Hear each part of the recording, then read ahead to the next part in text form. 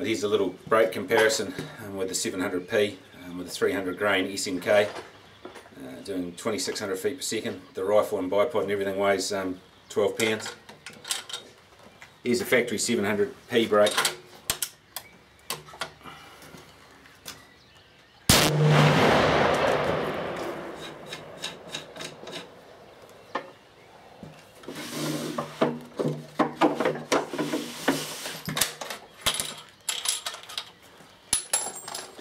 This is an HS Precision factory brake, a 338 Lapua.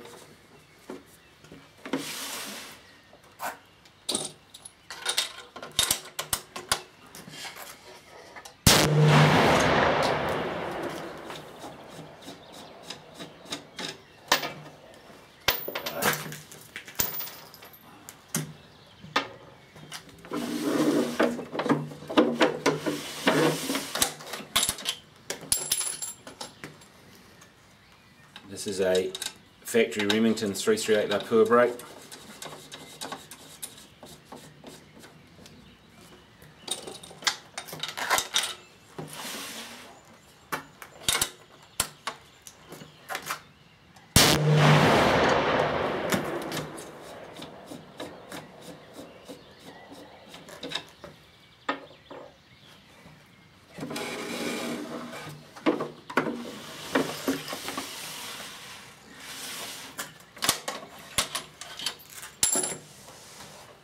This is a Savage factory 338 Lapua brake.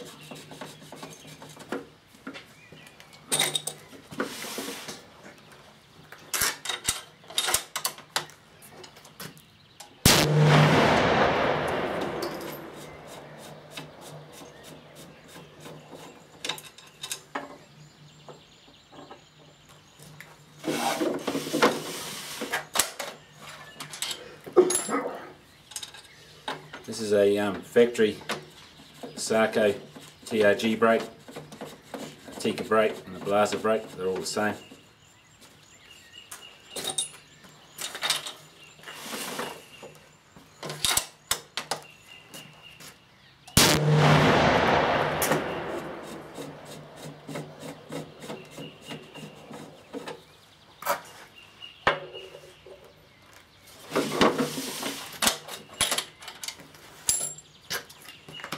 It's a little T2 Terminator. It's really a bit small for the 338 Lapua, but I use them on the lightweight rifles, keep the weight down.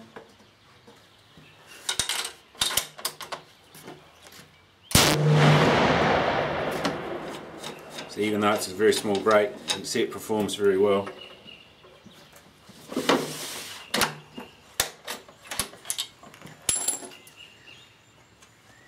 And this is a T3 Terminator. This model's made to go straight on a factory Savage 338 using the factory crush washer. They also come in stainless steel.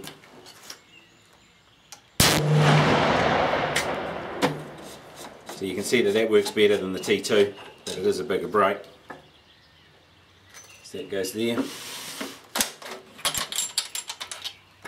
And here's the new T4.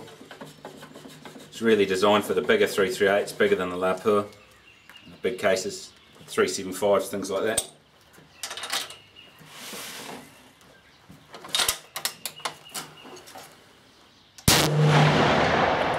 Because it's so big, it doesn't work that well on the 338 Lapua, just the port sizes and everything else.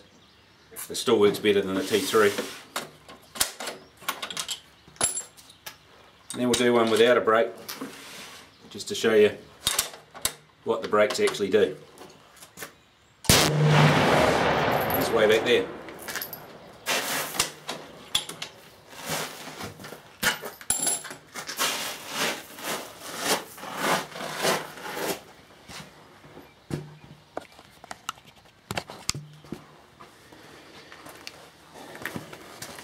So that's where they finished up. There's the T4 and the T3 and the T2 next to the Sako TRG. There's the Savage brake there, the factory 700p brake, another factory brake for the 338, It's the Remington 338 Lapua brake and the 338 HS precision brake, and then way back there is where it stopped without a brake. So you can see the brakes do a lot to reduce recoil, and that's on a 338 Lapua with a 300 grain SMK doing 2600 feet per second. Cheers.